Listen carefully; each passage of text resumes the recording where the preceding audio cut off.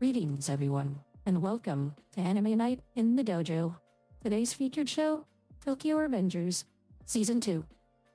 Yeah, Tokyo Revengers, Season 2, Episode 10. Welcome back to the dojo. Ryu, he's Age. We're back for more Anime Night in the dojo. If you hear a fan going on in my background, it's because it's fucking hot. The heat has finally taken hold in Southern California. It only took till the middle of July, but, you know, it could be worse. It could have started in April, like it has, like, the last decade. So, yeah, it's gonna take it. Yeah, I don't know how much you can actually hear it on my end, but I have a freaking AC thing. You can kind of hear it. It's not really that big of a deal. It's not chicken status, so we're probably fine.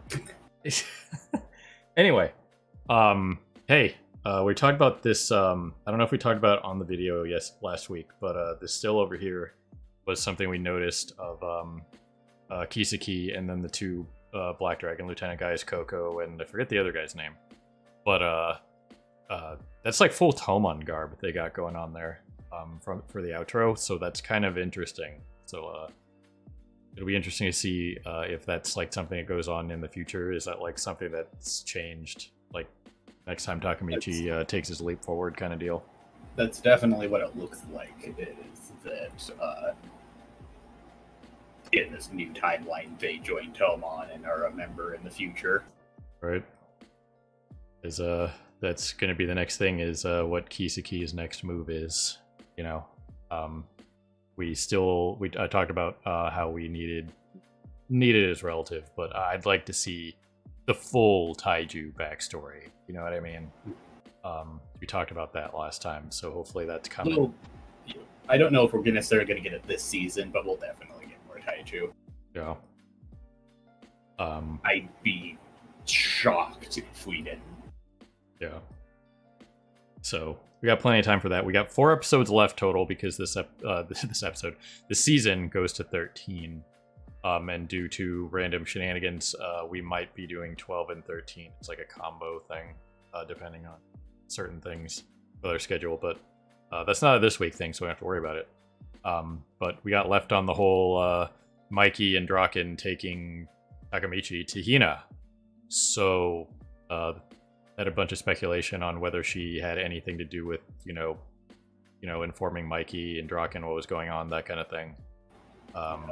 Mikey and Draken are taking Takemichi to Hina after taking out the entirety of Black Dragon by themselves. Right. 100 dudes, no problem. It's whatever. So, usually the content with Hina is pretty damn solid. So, that's where we're starting. So, you bringing that up randomly reminds me, apparently we're in the minority. At least compared to the Japanese audience. Because apparently there was actually a popularity poll for characters a little while back that, like, the author did. And there was something like 70,000 votes. Hina got 188. 188? Yeah, out of like 70-some thousand votes. That's shocking, considering it's basically her and Draken carrying the damn show. Kiseki only placed like 21st on the list with like a little over 1,000 votes. I don't know. I mean, everybody can have their favorite characters and whatever, but if we're speaking like objectively of characters who run the series and are like the driving force for, you know, the story, it's Hinata, Kiseki, and Draken. Mikey is on the next tier below, right there with Takemichi, and then you just go lower from there. You know what I mean? If you're talking about personal favorites, that's completely different. You know what I mean? If that just turns into a popularity contest, like that is what it is. It's a popularity vote, but still. Right? Yeah. That to me, that's shocking. But you know, we see a lot of votes and stuff like that come in, and you know, it's a poll. You know, that could have been 70,000 people who were just super into whoever the hell won that. You know what I mean? Yeah, so the top 5 from lowest to highest were someone we haven't met yet. 4th was Takamichi. 3rd was Baji. 2nd is Chifuyu, and number 1, obviously, is Mikey. Fair enough. But if we're talking 70,000 votes and Hinata only getting 100, that is such a marginal fraction of a percentage that it's maddening to me. It's you know what I mean? It wasn't 70,000. It was apparently 54,000 votes. But yeah, still. That's still, you know, 1% of that is 50. So she got what, like 2% of the vote? Yeah, Hinata is 22 at 187, and Kisaki is 21 at 346. Yeah. So that's interesting. I mean, you can like whoever you want, but as far as I'm concerned for the story parts, yeah, but still that number is very surprising to me. Just in general. It's not like she's not part of the show. You know what I mean? She's around. Where's Drop-In? He's 9th with 1980. Fair enough. The man with the 2 most legendary lines in the show so far, and barely cracking the top 10. Ugh. He places under Mitsuya, who we basically haven't even seen until now. Well, I mean, you know, if it's people who read the manga, you know, different. So that's interesting. The Hinata thing does, in fact, shocked Pikachu face me, but everybody's allowed to like whoever they want, so it still surprises me though. But that was like a collection of first place votes, though, right? Like, who's your favorite character? So you have to pick one, right? I believe so. Yeah, it was. That's not a like, hey, rank these characters and place them from like 1 to 30 or something. Yeah, no. From what I know, it was just a popularity vote of just basically pick your favorite character. Fair enough. And it's whoever got the most votes. Right. So, if you have to sit there and like, you know, choose between a bunch of them, I guess it's different. But still, that's surprising to me. So, since we didn't have a huge amount to say going into this one, yeah, that's some random little bits of information there. So, why don't we push some buttons and see what happens this week, shall we? Here goes something. What did you bring me here for, Mikey? Oh, speaking of Emma. What do I Yeah, there she is.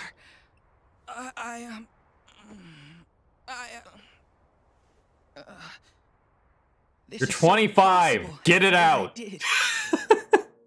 Let's split up. Nina. I dumped her without even giving her a good reason. Yesterday. Literally yesterday in canonic timeline. Literally 24 hours, less than 24 hours ago. Little over 24 hours ago, actually. Another fight, huh? Wow, another weirdo. Why is it that every time we talk about a character that hasn't been around in a while, they just show up? Why does this happen every time? This is some shit. Yeah. So what were you praying for? If I saw him right now, I don't know what I'd even say to him. Things are so weird. Nina! I'm so sorry. He's right. Everything your father said. I'm nothing but a piece of shit delinquent. And all I've done is get you into terrible danger. I'm so happy for you, Hina! And why are you crying about it, Emma? He's a wimp when it comes to women, and he's a lame fighter, too. But he always comes through when the chips are down.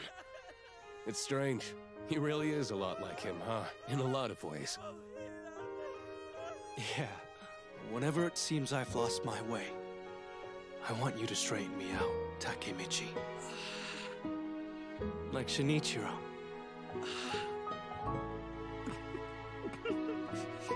I think you're asking way too much of his autopilot right now. You can count down on it. Full house. Huh? You're a good player, kid. Good thing this isn't strip poker, or I'd already be naked. How do you keep drawing all those jokers? Yeah, because you're so far from that right now. Just call you Joker. That's showing him. You're a quick learner, kid. Why'd you get that dragon tattoo? You traded him for it. Huh? I paid you off with my barbecue. That dragon tattoo design is mine.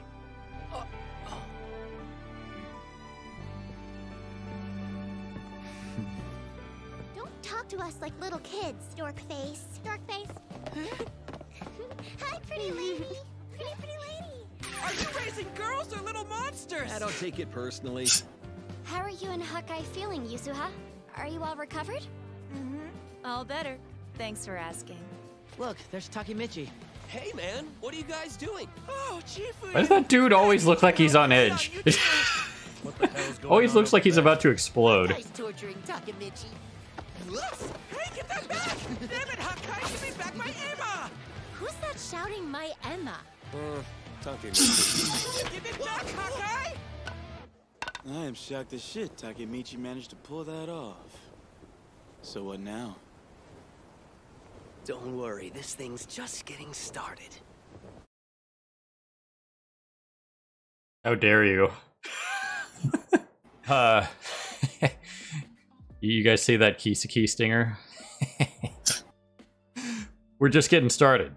Yes, absolutely. I'm sure season 3 will be one hell of a ride. However, for now, we have Takemichi almost blowing his goddamn cover. Okay? What is this man doing? He got so unbelievably specific during this. Not even vague. Just literally what happens to her. Both times.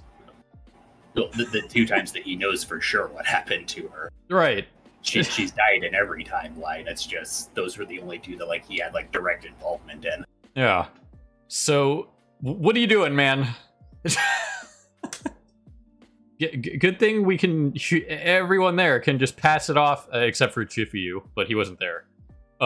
Can pass that off as, man, you really got your brains beat in today, didn't you? What do you on about? Emotional and physical mental trauma. Yeah, it's just like, hey, so what was that? I don't know. I must have lost my mind. Taiju punched me in the face like 18 times. It was just whatever. I have no idea what I was talking about. Don't worry about it. Now, the only thing I can say about that situation is what we got from Hina's father. He's the only one that might take it kind of seriously because he's a cop. You know what I mean? I could be really grasping at straws here, but they were sitting there watching. You know what I mean? And apparently they were in earshot, based on the way that whole situation was framed.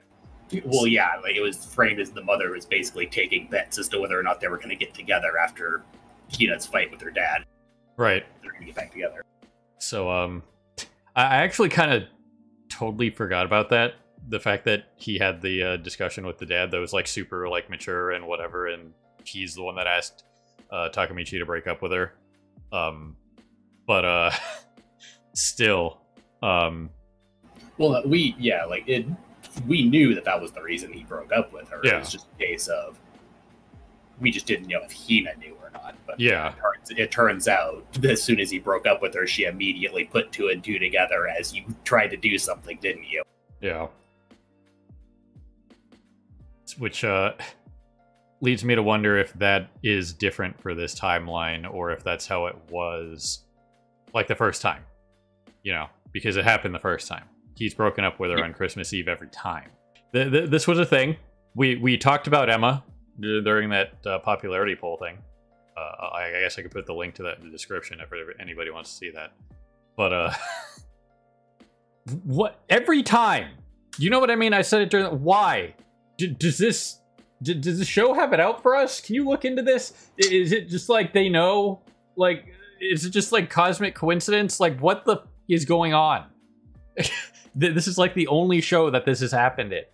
You mention something and then just hey, yeah, I don't even know, man. It's out of control. It just weirds me out. It's hilarious when it lines up, honestly.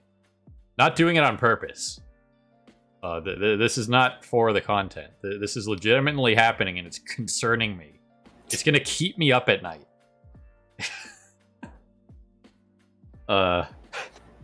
Wait, I randomly mentioning Emma, and he and I randomly offhandedly like mentioned it later in the episode.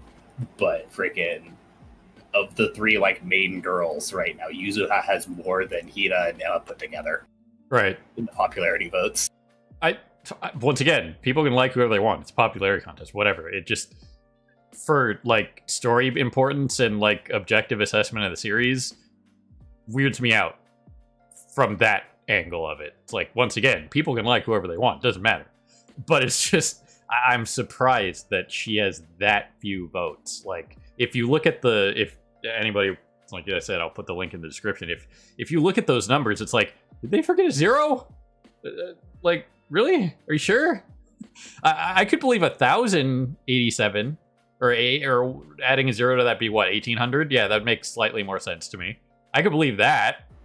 1,800 would bump her all the way up to 10th. Yeah, that would make more sense to me, just from that kind of perspective. But once again, people can like whoever they want, but that's still really surprising to me. Once again, like the main three things that really kind of weird me out about that is the fact that Hina is 22nd, Kiseki is 21st, and Baji is 3rd. Yeah. I mean, Baji was important, absolutely. But really, 3rd? Okay. Whatever. It is what it is. Hey, we got back to what this author does really well on this. It's just character interaction and this kind of storytelling. Like, the pacing for this episode was pretty damn good. You know, we got all kinds of stuff in this one. You know what I mean? We got Mikey opening up to Takemichi about his grief and that he understands that it's, like, affecting him. And that he wants Takemichi to, like, be the guy who course corrects him. Which I immediately pointed out again. It's like, hey, you're asking a lot of his freaking autopilot, man. So until he gets its autopilot in order, if that's even possible, that's a tough ask, honestly. So that could be one of the hurdles is in the future is making sure that autopilot takes care of Mikey. You know what I mean? Basically, what he has to do is he has to get enough of a support system for himself to make it sure his autopilot doesn't screw up. Right. He has to get more Chifuyus and stuff like that to keep him in line. Right, and Chifuyu could be a decent key to this because he'll know it going in, and Chifuyu will know it the whole time because he's going to be living through the whole damn thing. And he's going to know, I assume, Chifuyu's going to be just like Naoto, where no matter what, occurs, he'll be able to, bounce around. We still don't know if Chifuyu is going to have Naoto's whole, like, being aware of the multiple timelines, Sand style. But Chifuyu, at very least, from this point on, whenever Takemichi goes to the future, is going to be able to give him a recount of what happened in this timeline. Because in every timeline from now on, he's going to know about the time travel. Right, so from that point on, he'll be able to, like, this is what happened. So if you go back, you know what I mean? And then he'll be able to course correct for him because that timeline is still going to be the timeline of how they're trying to fix it. Yeah, so, like... Because they're still coming back to here, like, this point. Yeah, Chifuyu, even if nothing happens at this point, Chifuyu of the present timeline is still always going to know the present timeline and therefore be able to recount it to Takemichi when Takemichi comes back in the future. Because he's aware of it now. Naoto, though, it's Naoto also time traveling, essentially. It's just instead of traveling to different points in time, he's just jumping from timeline to timeline every time Takemichi creates a new one. Right. Yeah, and his situation is, that's like spaghetti code to me. It's like, how does he become aware of just like, you know what I mean? Does he just like wake up and go, holy shit, Takemichi changed something, and he knows like everything that's changed in his life because of it. You know what I mean? That's Yeah, gonna be a it's bitch. it's basically every time Takamichi travels back to the future, the present Naoto's memories and personality and everything update to the global Naoto, basically. Yeah, it's. We've talked about this before with this and especially in Naoto's case, what an unbelievable mess that is to like detangle and figure out. You know what I mean? Anyway, moving forward with the episode, we got that with Mikey and Takamichi having that moment. That was solid. We got, a little bit of Mikey's older brother here. How he raised Mikey and Emma, because all the parents were out of the picture. They had the same father, but different mothers. So that's three parents that are out of the picture entirely. Yeah, he only mentioned what happened to Emma's mother, which is basically that she pulled a raven. Yeah. But he never mentions anything about his mother and both of their father. Yep. So, still is interesting. Also, that three-pronged attack on his brother's personality was pretty savage. Nothing like telling somebody that they're unlikable because they have smelly farts. I mean, just saying. You might as well just throw that one in there. Just like you can't think of another thing to insult somebody. Well, yeah, so think about that. Have that one as a backup. Yeah, but like basically the whole point of that situation in general was to further reinforce what Mikey's already said, and that Takamichi reminds him of his brother. Right. Which is one of the reasons why he liked Takamichi from the beginning, was because he reminded him of his brother. Right. And Mikey's brother was not a strong fighter. He was a charismatic individual that brought people to him based on his charisma. That was the next thing I was going to bring up, is the fact that, Mikey is self-aware that he is emotionally weak, even though he's physically strong. And that he still views his brother as having been a better leader than him, because being physically strong doesn't actually get you very much as a leader. It's like one of the bare minimum requirements, but can be easily circumvented by just being stronger in other aspects. Yep. So that would have been a pretty solid episode in and of itself, right there. But hey, then we got Mitsuya and Draken backstory. How about them apples? Look at the young Draken right here. I landed right on it. Look at this man. That was impressive. That whole sequence. The fact that Mitsuya literally traded a piece of graffiti for barbecue. You don't see that every day. That was impressive. And we did learn that they both have the same head tattoo, except, well, now Mitsuya covers it for obvious reasons. But that was impressive. That whole sequence. That whole, like, call to reality for Mitsuya with, like, the women at the whorehouse. Hey, yeah, they're not doing this for fun, because they're doing it because they have to.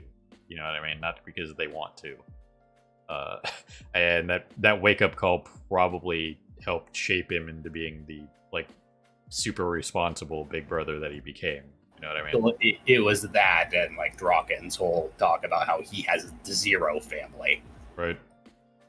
To have the good or the bad from. Yeah. But the tattoo thing, so I mentioned the whole, like, what looks like Taiju in the ruins in the ED a few times. Same tattoo. Yeah, I was gonna say, like, that like the very first time I saw it, I just placed it as that's probably Taiju. Because Taiju's the one with the dragon neck tattoo. But Taiju's neck tattoo is different than that, and I noticed that a long time ago. But I didn't really know what else to place it as, and it's literally the exact tattoo that Mitsuya and Draken have. Yep.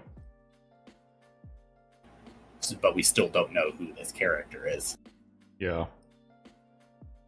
So this is a thinker, but it is the same tattoo. But we're not entirely sure who this is. So yeah, it's short black hair, which we don't really have too many short black haired characters. Most of the short haired characters dye their hair blonde, which could very well mean that they are naturally black hair. We just don't know. Like the only natural blondes that we know of are Emma and Mikey. Right. But yeah, so this is something that will come up at some point, I'm sure. We still got 3 episodes left, so we might get like a little, like, you know, just like a sprinkle of what's going on with this character. Especially what after like this still right here going on with Coco and the other guy potentially joining Tomon in this next iteration of the timeline. From whatever the next jumping point is, whoever this guy is. But yeah, going forward, you know, that whole Draken and Mitsuya backstory, that was solid. It got really real. I like the way that was handled. And that was only like half the episode. Then we kept going. But yeah, this sequence, you know, the New Year sequence, that was well handled. But they did frame it, so it's probably reasonably important. You know, Takemichi didn't want it to be read out loud or anything, but at the very least, it could be moderately hilarious. So, the most likely, and like at minimum, it's gonna be something related to like swearing to protect and save Hina. Yeah. But at more damning things, it could actually be something related to like him wishing for a better future or something like that someone could actually put 2 and 2 together on. Right. Because once again, Mikey still seems pretty damn aware. Yeah. And, you know, like, since this thing... he goes out of his way to hide it at times, but, like, of the characters who have supernatural powers in this, Takemichi's the only one who's confirmed, but Kisaki and Mikey are the other 2 that are most likely. Right. So yeah, this whole sequence was interesting. It was nice to see the other captains just kind of being thrown in there, so we don't forget about them. They are people too, and they're just kind of hanging out, doing New Year's stuff, being around. I've been led to believe by other people that they do become important eventually. Yeah, I mean, they got time. You know, I don't. As much as Takemichi thinks he's like close to, you know, completely solving the problem, no. You know what I mean? No. We haven't even gotten into Kisaki yet. You know what I mean? He might be close to saving Hina, but solving the problem, no. There's still a lot left to be resolved. Plus, I do know of a few future things that are going to very much slow the we're done with this check mark off. Fair enough. Like shit gets quite a bit more complicated from even just a couple of things that I do know about future story arcs. Yeah, so that's coming. What's also coming is Yuzuha having a one-sided crush on Takemichi. Okay? This guy is bad with girls across the board, apparently. Can't figure out shit. It's just like, yeah, I can see why you like him. It's just like, don't you think you would have noticed me having a crush on Mitsuya like at any point in the past? Are you really? Come on. So it'll be interesting to see if they do anything with this. If it's just like a one-off, like she mentions it and she's like, no, I know he's with Hina, but that doesn't mean I can't have a thing for him. It's just like, can you though? We've seen stuff like that turn out kind of poorly in other fantasy, just other stories and stuff like that. So it's like, can she just leave it alone though? You know what I mean? It largely depends. Like, she seems to have enough of her shit together that she's not gonna like friggin' pull something that'll cause problems. It'll probably be just more of a case of like she'll just kind of hang out and want to be friends with Takemichi, and then like if anything does ever actually happen between him and Hina, she might try to get together with his autopilot. Yeah. Could see that. This was basically them wrapping up the 3 potential love interest shenanigans of he's with Hina, and Hina and him are like the main couple, but now we know Yuzuha has a crush on him and his autopilot has a crush on Emma. Yeah. Such a bad problem to have. But yeah. So that's interesting. So we'll see if anything comes of that. And then the last little tidbit that we got for Taiju was him being bent out of shape, that he was just trying to like prepare Hakai for the harshness of the world and trying to make him tough. And the fact that this nerd Takemichi just comes around and just does it in 0.5, and I guess he has no business being around here anymore since somebody has it handled, so he's just gonna walk away. But not change his ways, apparently. You know, that whole shtick was basically just him handing over the household to Yuzuha and saying that, yeah, you've practically been in charge for a while now anyway. I've basically just been around just to torment Hakai in hopes he'll get his shit together. And now that Hakai seems like he might be starting to get his shit together, fuck this, I'm out. Yeah. So, I definitely think we need and probably will get more Taiju in the future. We talked about it, extensively before why. So, we still got 3 episodes left. So, once again, I think he might be done for this season, but he's gonna come back at some point. Whether it's like different timeline shenanigans or just as part of a future story arc, who knows? But I can almost guarantee that he's going to come back at some point. Right. Because based on this, the way the anime is going, because very minimal source material knowledge outside the stuff that Age knows, this definitely doesn't feel like a 4-season show. You know what I mean? This feels like, at least 100 episodes. You know what I mean? Yeah, like this. Going on the pacing we've got so far, and like the little bit of future knowledge I do have, we're probably looking at least. So we're doing 13 episodes a season, so we're probably looking at least 6 seasons, probably. Yeah. Because the first one was 2 core, so by the end of this, we'll be at 37 episodes. Mm-hmm. So, yeah. Yeah, I still think there's plenty to go. This is like tail end of like Act 1, if you will. You know what I mean? So. Yeah, like I said, first act / like major step of the story is probably just going to be saving Hina. Or we're going to get something else to pop up at some point that'll be more of a immediate point, and they'll save the whole saving Hina to be the final end goal. Right. But as it stands right now, that's like the closest thing we are to at the moment. So it seems like they're aiming more for that being the first goal, and then it's going to lead into bigger problems with like Kizuki and Mikey and other shenanigans. Yep. So yeah, this was solid. Pacing was good. Got all kinds of stuff. I don't really have too much more to say about this one personally. It'll be interesting to see what the last 3 episodes entail. There's only so much we can speculate on at this point, because this kind of wraps up this situation at the moment. We just got to kind of see what Kizuki's cooking up at this point, right? Yeah. So that's where we're at. You got anything else, Age?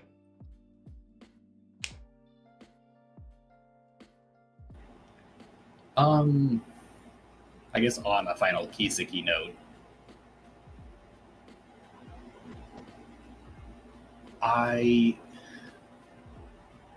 ever since we got the Kizuki backstory bit, I'm questioning whether or not they're going to go with Kizuki having supernatural powers. It's obviously there's a lot of indication that we're going for he's got supernatural awareness of the timelines too. But since we've never seen him manipulate the timelines in any way as of yet, just seem to have advanced knowledge of stuff. We got his backstory that he's supposed to be like some super genius. It could just be argued off as a case of his supernatural trait is just that he's smart enough to be putting 17 and 39 together right now to figure out what's happening, even if he himself doesn't have like some magical awareness of the timeline. Right. So yeah, I've said this before, even last season, that he is probably the most interesting character in the series purely because he is... I've had this discussion with people before, like in like the wrestling universe, when we're talking about like faces and heels, and just in general, like we had this discussion recently with this ridiculous nonsensical thing that happened in Hardcore Classic WoW. But if the villain isn't good, that takes away a lot from the story. You know what I mean? Look at the Joker for Batman. Okay, that's like one of the easiest, biggest examples out there. You know what I mean? Without the Joker, Batman is way worse. Okay? So, the way Kiseki is portrayed so far, it makes it very interesting. So, however... Without the Joker, Batman probably wouldn't have even lasted popularity-wise enough for some of his other, like, reasonably good villains to even make an appearance. Right. So, that's where Kiseki's at. He has that mystique factor. He's had it since season 1. And I just hope he gets written well as the villain. You know what I mean? If that is his, full-on, endgame. You know what I mean? How his character arc is going to go. You know what I mean? He's definitely an antagonist. We just don't know if he's actually the villain of the story yet. Right. Because once again, those are not one and the same. That's one thing a lot of people falsely attribute in writing and storytelling and stuff like that. They think, oh, the antagonist had a face turn. When a lot of times, no, they weren't an evil person to begin with. They were just antagonists towards the main cast, so people thought of them as the villain. Right. To take a look at Prince Zuko from Last Airbender. That's what you need to look at. Yeah, Zuko's was never the villain of Avatar. He was just an antagonist for Aang. Right. Up until last season. So yeah, it'll be interesting to see what Kiseki's doing going forward here. I'm sure we'll get that at some point in these next 3 episodes, whether it's immediately. I'm up for more like random backstory, like we got this episode with anybody at this point. You know what I mean? I wouldn't consider that filler if they like kind of like did history on like some of the other captains or just like random nonsense going on, like when they like found Emma and Mikey at the cafe, an episode like that. You know what I mean? Stuff like that, like just typical like slice of life episodes, just for whatever. It doesn't necessarily have to just jump into the next story arc immediately. You know what I mean? Who's out here yelling about my Emma? Yeah. that was actually pretty good. But at some point in these last 3 episodes, I assume we're gonna get something with Kiseki, and I'm sure it'll be pretty damn important. Does it have to be immediate? No. Does it have to happen before the end of the season? Yes. Yeah, I can't imagine we won't get at least one episode in the future where we'll like get some shenanigans with future Kiseki, and since he's framed together with the lieutenants in the ED, we'll probably see like whatever hand he had with them during autopilot time. Right. So there you have it. Tokyo Revengers, Season 2, Episode 10. Pretty damn solid. Looking forward to the last 3 here. Once again, we might be mashing 12 and 13 together, but if that's the case, we'll just talk about that when week 12 comes around. But other than that, we'll leave you on the super menacing Kiseki face. Yeah, so ladies and gentlemen, people of YouTube, beyond however you're watching, we always appreciate you stopping by and hanging out with us here in the dojo for more Anime Night in the dojo. This was Tokyo Revengers, Season 2, Episode 10. We got 3 to go. So have a good morning, evening, afternoon. Whatever it is for you. Have a good one. See you next time. Hey everyone, Victoria here. If you enjoyed the video, please consider pushing that subscribe and like button. Any and all support is greatly appreciated. Thanks again for your time, and see you next time.